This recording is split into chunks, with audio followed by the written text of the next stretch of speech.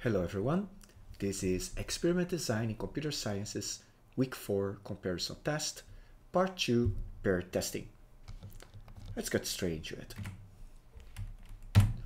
So, in the last video, we studied how to apply the statistical inference method using hypothesis testing when we want to compare two samples, let's say method A and method B. And we saw that we can do that using the same t-test that we used in the first week. Now, in this video, I'm going to show you a special situation that is very common, but it can change your results very much, so you need to be careful about it. Okay?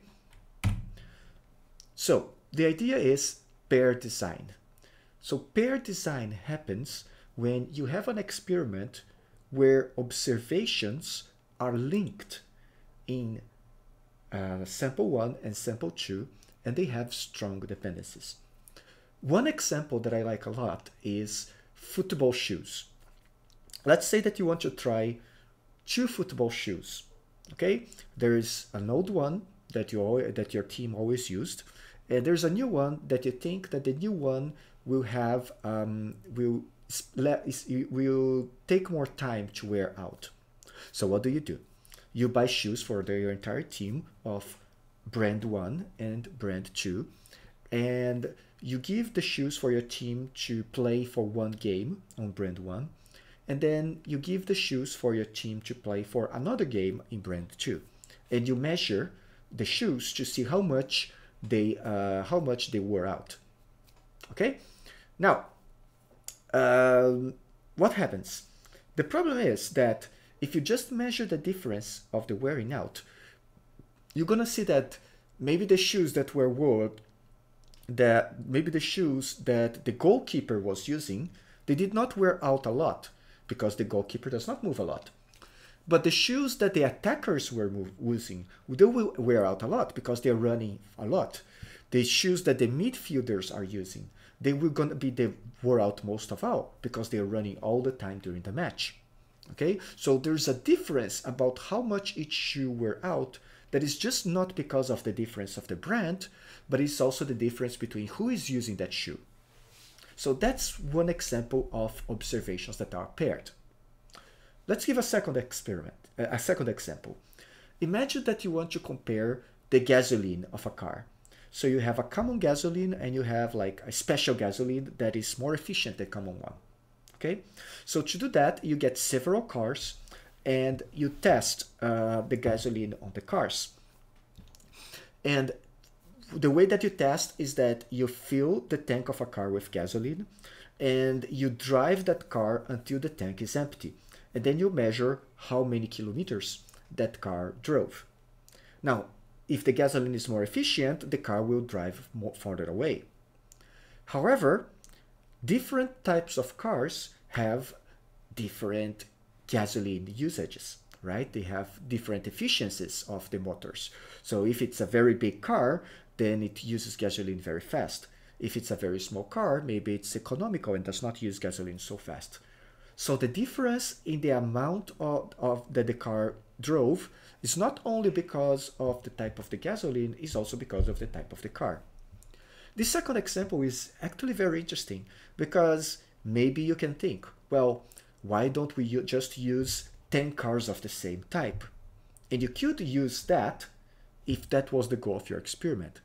Let's say that you are a taxi company, then all your taxis are the same kind of car, and that's okay. You use the same kind of car and you don't have to worry about paired experiments anymore. But let's say that you are the company that is producing the fuel. In that case, you are interested in how your fuel behave in different types of cars. So you want to use this heterogeneous experiment. You want to use your experiment different kind of cars. So you need to do the pairing. Now let's think about an example that is very common for computer science, the comparison of 2 methods. Here I'm going to talk about 2 optimization methods, but I'm pretty sure that you can think of other situations that are similar. So let's say that a researcher develops a new optimization algorithm, ANT algorithm, And they want to compare this convergence against a method that represents the state-of-the-art method B, the Bayes-Ball algorithm. Okay? So the researcher believes that the proposed algorithm has a theoretical advantage on a specific family of optimization problems. And this is very important. This is not really related to the topic, but this is very, very important for experiments. Before you do an experiment, try to think what is the theoretical reasoning for that experiment to give some result. Don't just, oh, here's a new method, I'm going to do an experiment. First, think about what's the theoretical reason that your method would show a different result. Anyway, the researcher got a specific family of optimization problems and compared the two methods. She selects a benchmark of problems from that family. Now, both methods, method A and method B, are executed on the problems of the benchmark, problem 1, problem 2, problem 3, problem 4. And she measures the time that the algorithm took to converge on each problem. The measurements are made under similar conditions, so it's the same computer with the same operate conditions, etc., etc. Now, in this example, we are taking several problem instances and we are running each of the two algorithms in all of the instances. The instances are different, so there will be a variation in running time. Okay. Also, as we said before, just when you run a program in a computer, there will be a variation in the running time as well. So to reduce this variation on the running time, every time, for instance, when you run algorithm A on problem 1, we want to run algorithm A on problem 1 a few times, let's say 5 times or 10 times, to get the average time of algorithm A on problem 1. And then we get the average time of algorithm A on problem 2. And then we get the average time of algorithm A on problem 3, and so on and so forth. Okay? Now, just like in the last video, think about the following questions and pause the video. We're going to answer these questions, but pause the video to check your answers before we continue. So question number 1, what is the estimator that we are going to use to measure in this experiment? What are we measuring here to compare algorithm A and algorithm B on all of these problems? Okay. Now, what is one observation? Notice that we are running one method in one algorithm in one problem many times. Is one observation one of these times that we're running the method of the algorithm, or is it something else? Okay. What is the sample size? If we run, let's say, 2 algorithms on 10 problems, and for each problem we run the algorithms 5 times, what is the sample size here? Think a little about this, the difference between running the algorithm once on one problem and the average performance of one algorithm in one problem, and then think about the answer to these questions. Okay, let's continue. Okay, so why is pairing necessary? Okay, so when we consider observations with strong dependencies, for example, players or car types or benchmark problems, the difference between the observations is a strong source of variation. So as we talked before, when we do experiments, there are many sources of variation. There is random variation, there is variation because of the different methods that we are using, and in this case, there is also variation because of the different players, the different car types, the different benchmark problems. This variation of players, car types, or problems, they are not related to the question that we are asking. What is the difference between method A and method B? So we need to control this variance, so this variance does not affect our results. There is one solution for that is very elegant, very simple, which is to pair the measurements. So what does it do? It needs 2 steps. Step 1, we consider the observations in pairs, A, B, for each problem. Okay, so we have one pair, A on problem 1, B on problem 1. Then the second pair, A on problem 2, B on problem 2. Then we have the third pair, A on problem B, A on problem 3, B on problem 3, etc. Okay? When we have these pairs, the hypothesis testing is done on the difference of the pairs. Remember that in last video, The difference was the difference on the average. We got the average of sample 1 and the average of sample 2, and we calculated the difference of these averages. Here, we're calculating the difference of the pairs. It may seem that these two are the same thing, but they are very different. Okay? So let's look at the statistical model first. So let's say that YAJ and YBJ, they are the pair observations of the average time for methods A and B for a specific problem J. So the pair difference, okay, the difference of a pair will be dj, which is yij minus ybj. If we go back to the idea of an addition model, the addition model is yij is mu plus tau I plus bj plus epsilon ij. Now, this mu is the general mean. It's the mean if we ignore all the possible, is the mean of the entire experiment if we ignore all the possible variations. This tau I is the variation that is caused by the differencing method. This beta j is the variation that is caused by the difference in algorithm, in problem. And this epsilon is all the other sources of variation that we cannot control, such as variation in the computer, variation in random numbers, etc. Okay? So, what we do is that dj, as we said before, is yaj minus ybj, so this. And when we calculate this, yij, we substitute on this equation is mu plus tau a plus bj plus epsilon aj minus mu tau b bj epsilon bj. We can cut mu and mu here, and we cut beta and beta here, and we're going to have tau a minus tau b, and this will be the mean of the difference. This will be mu t. So when we subtract, when we pair the observations, what we're doing is that we are canceling the error of the problem, because the error of the problem will be the same for both, and we're canceling the grand mean. So we just consider now, by doing this pairing, we just consider the mean of the differences.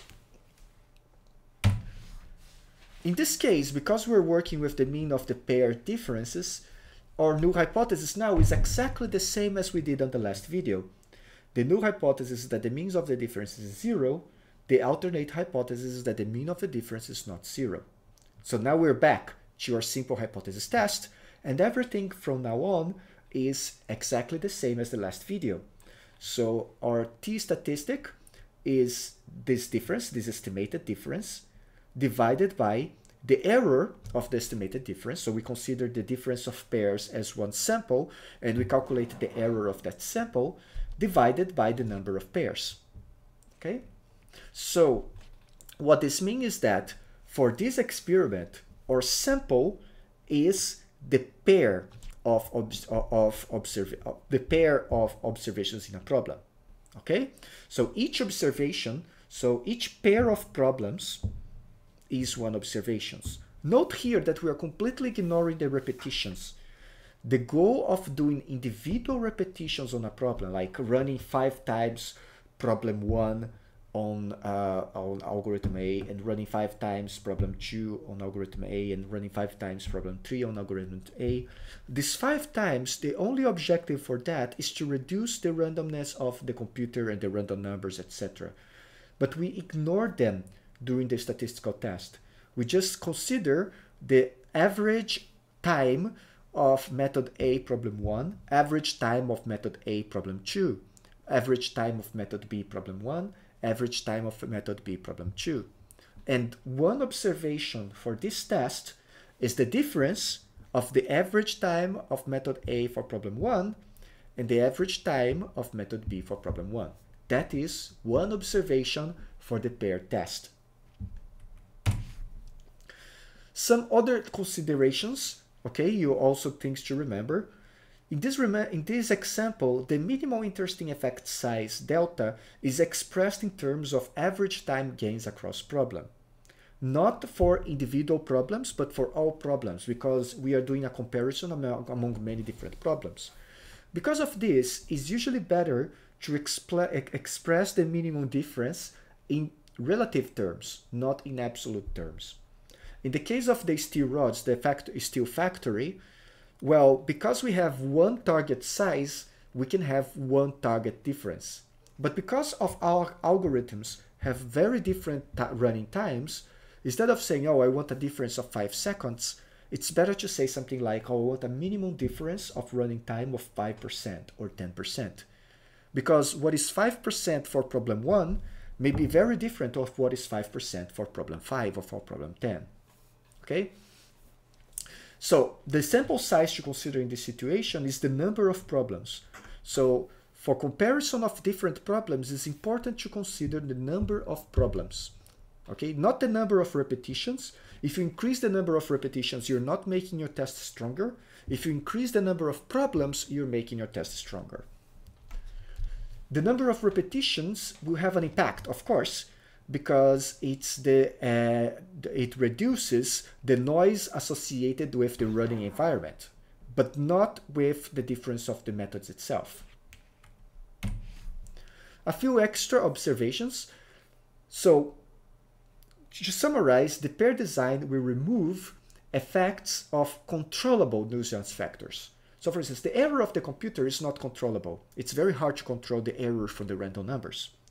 But the error of the tests, you choose the benchmark tests, it's controllable. So you can remove it using pair testing. So it's strongly indicated to use pair testing with problems where you have strong correlation between samples. Now let's look at some numbers to make it more concrete. So let's go back to our our example of comparing two algorithms.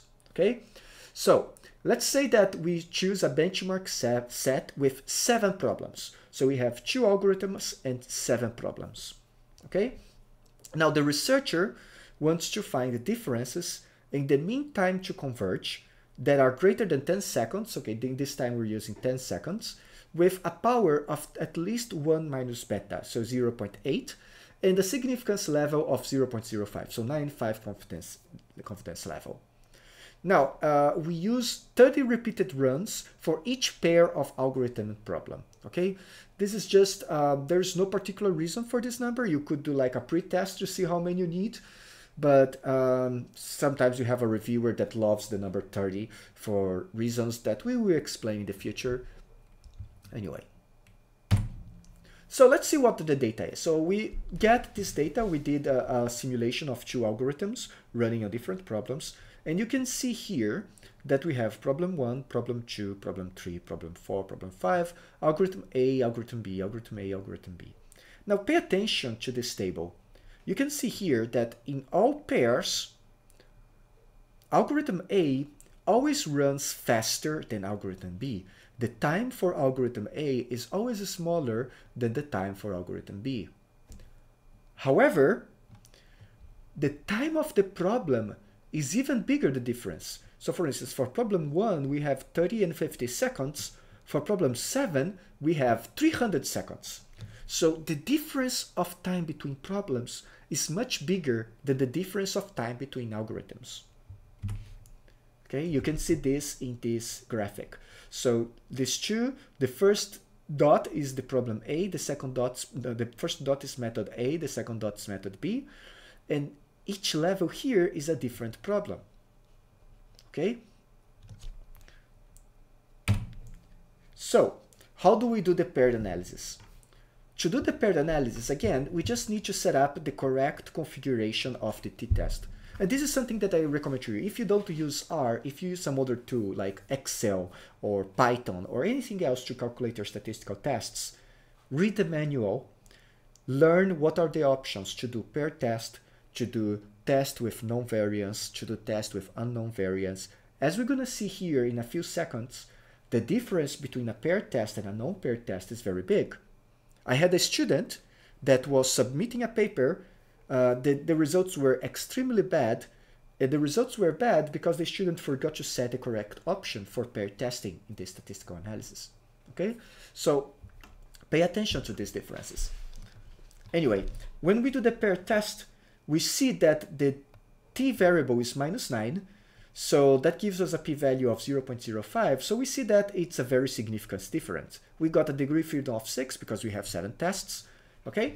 And the average, the confidence interval for the true difference between the methods is between minus 20 seconds and minus 12 seconds. So this is even lower than our requested of 10 values. So we wanted 10 seconds of difference, and the difference between our methods is between minus 20 and minus 12. On average, the difference was minus 17. Another way to calculate this, remember that the paired test is a one sample test on the difference of the observations, of the paired observations. So what we can do is that we can calculate a single array. There is the time, the observations of the first method and the observations of the second method. So this array will have the paired observations. And if we do a single sample t-test on this array, we're gonna get exactly the same result. Why? Think a little bit about why the result of this is exactly the same of this.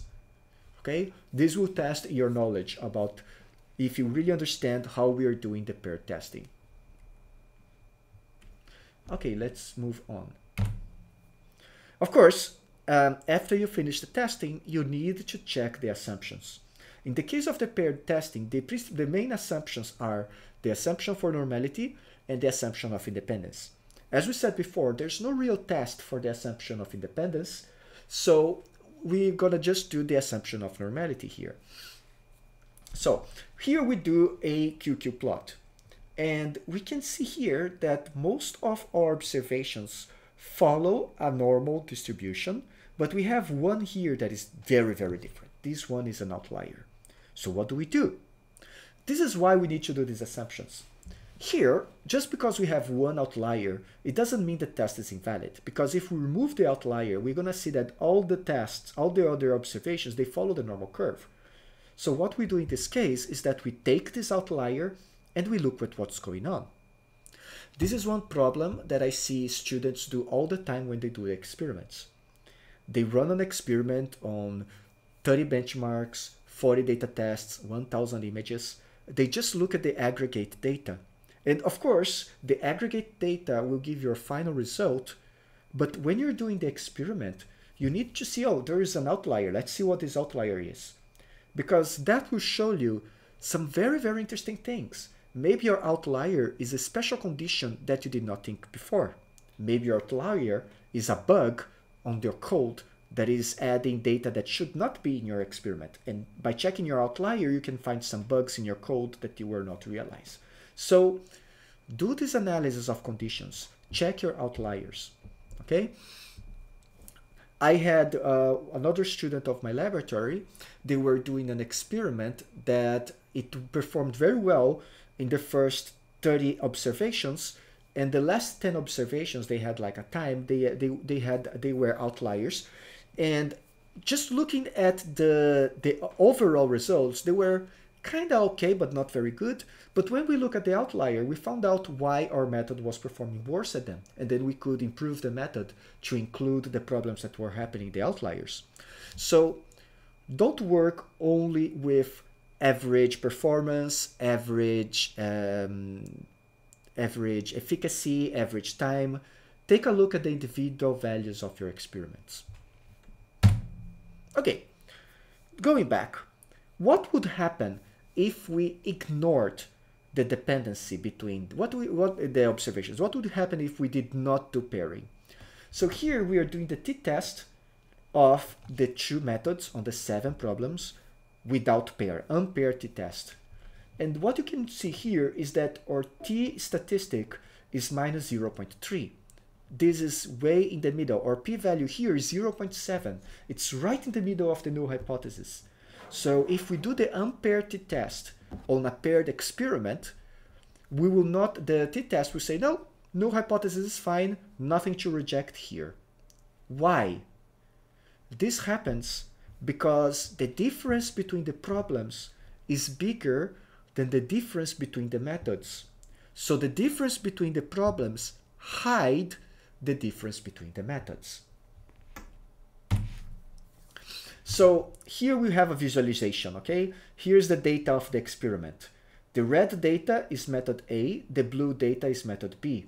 And as you can see, the difference between the methods is much smaller than the difference between the problems. When we look here, it's very clear why we cannot reject the null hypothesis in the unpaired test. This is because if we don't consider the problem, the two methods have about the same performance. Okay, so this is why pairing is important. On the other hand, you also should not use pairing when your experiment is not paired. If there is no pairing here and you do pairing, you're going to reject a null hypothesis when you should not. Why? Because you could select the exact pairing that will remove all of the difference that will create an artificial difference between your pairs. So don't use pairing if your experiment is not paired. But if your experiment is paired, don't forget to use pairing. Okay? All right, this is the end for video number 2. Sorry for the video that's a little bit longer than normal. I hope that you enjoyed it. And in the next video, we're gonna look at comments, talk about the report, etc. See you there.